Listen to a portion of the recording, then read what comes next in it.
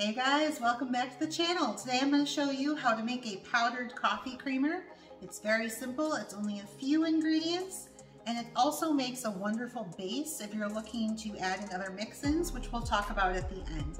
So to get started, we'll need a blender, a cup and a half of powdered milk, 1 cup of confectioner's sugar, approximately a tablespoon of coconut oil, and about a half a tablespoon of vanilla bean powder. To get started, all we're going to do is add the ingredients to the blender. Now that we have everything in the blender, we're going to hit the blend button and see how it turns out.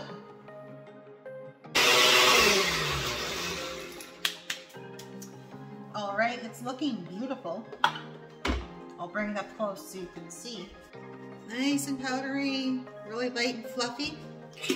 When you're all done with that, just find a really cute jar or an ugly one, either one will work.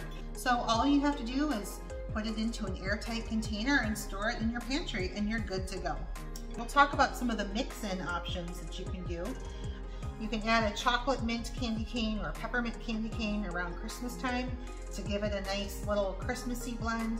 There's pumpkin pie spice seasoning, cinnamon. You can even add a little bit of cocoa powder to the mix and give yourself like a little bit of a mocha flavored coffee. That's just the beginning. There are so many options for creating a coffee creamer at home, but there it is. Please leave a comment below and let us know if you make your own coffee creamer. What do you add to your coffee creamer? What mix-ins would you include? Please comment below and let me know. Give us a thumbs up if you enjoyed this video. Thanks so much for watching. We'll see you next time.